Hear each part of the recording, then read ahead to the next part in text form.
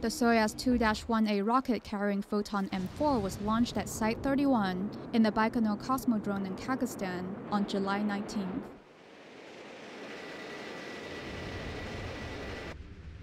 Hours after the launch, the spacecraft lost connection with ground control. Russian space agency Roscosmos regained command of the satellite on July 26th and confirmed that the spacecraft is still in an elliptical orbit with a low point of 250 kilometers above Earth. The capsule has a planned rocket burn to propel it into a 575-kilometer circular orbit, but the burn never occurred. Photon M4 carries a live payload that includes 5 geckos, fruit flies, silkworms, dried plant seeds, and various microorganisms. The satellite also contains scientific instruments with a total weight of 850 kilograms to support 22 experiments. Roscosmos plans to bring the satellite back to Earth in 2 months.